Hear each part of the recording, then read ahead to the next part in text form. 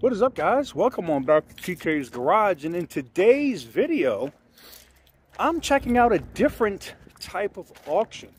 We got repos, we got cars that were towed, we got all kinds of crazy stuff. So we're going to go ahead and get into looking at some of the different things and see if there's anything I want.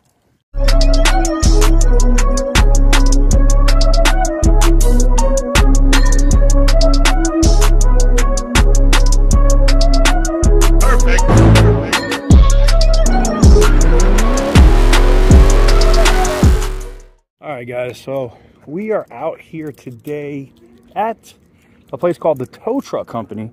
So they have auctions that are open to the general public. You can look at the different vehicles and stuff they have for sale, like this Nissan Maxima here. And very,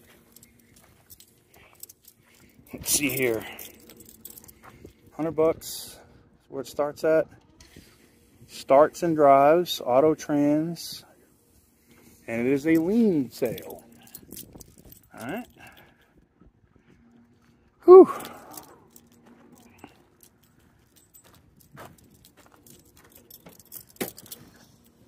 Looks fairly clean. The interior is not completely destroyed. She looks pretty good. Huh. We'll have to see how these things come up for auction, and if you're watching later this week, we'll be here for the live auction to actually bid on some of these cars. All right, guys. Next, we have this 2002 Jeep Liberty, starting at $100. Runs and drives. It says no catalytic converter, which means someone's probably already cut this off. Fender looks a little janky. Looks like it's being held up by clothes hangers. Okay, I haven't seen that before. 188,000 miles. I like that they put the mileage on the outside of it. Interior, looks like they had aftermarket switches for lights. So a little dogged out, but it'd be a good little, you know, beater. You know, when the auction starts at $100, you can't really complain. This is not really bad for what you could possibly do with it. So I don't see any major damage, anything crazy. Huh.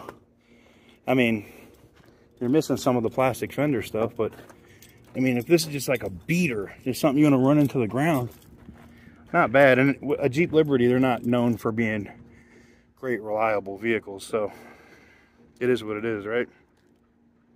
All right, and the next one I'm going to show you, there's a couple other ones that are here. I'm just really looking at the ones that I'm really interested in. We got a 2010 Chevy Malibu. I believe this was the year that they became the North American Car of the Year. 2010 Chevy Malibu, 141,000 miles. Bidding starts at $100. Okay. Not bad. She looks fairly clean. Looks fairly clean here. It's the LTZ, so this is the top of the line model of this car. Now, she definitely is older, right? You figure it's at least 13 years old at this point, but very nice leather interior.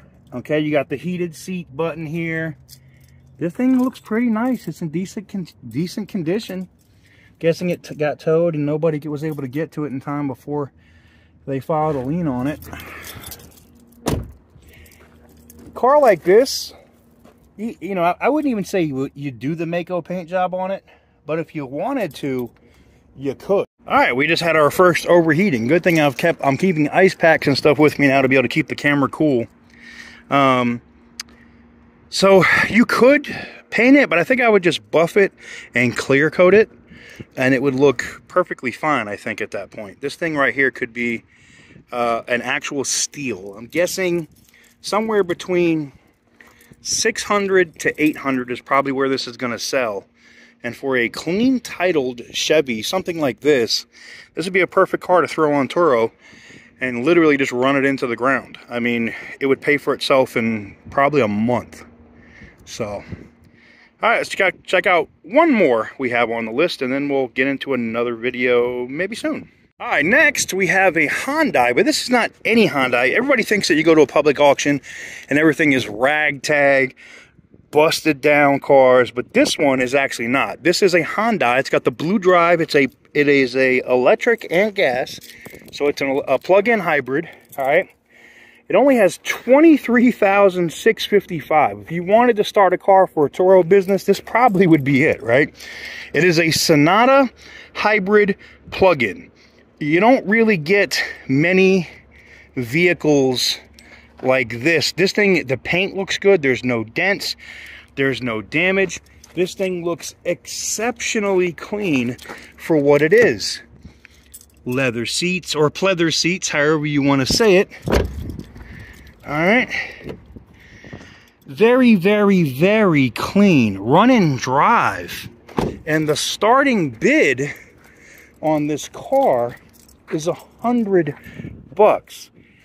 This one right here, I think, is going to be the steal of the show. Now, I'm not stupid. I know there's going to be dealers here. Other people are going to try to focus on this. But I think even if I was able to snatch this car up at like $4,500, it'd probably be worth it. What do you guys think? Let me know in the comments down below, because I think this one right here could be a steal of a deal.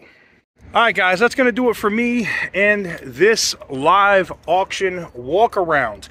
Stay tuned. There will be a video where we are actually out here actively bidding on these cars. If you're interested in this kind of content, let me know in the comment section down below. If you want to try to buy one of these cars, maybe you can't be here present. You guys do know I do offer those broker services, and I could help you bid on anything that we have that is out here.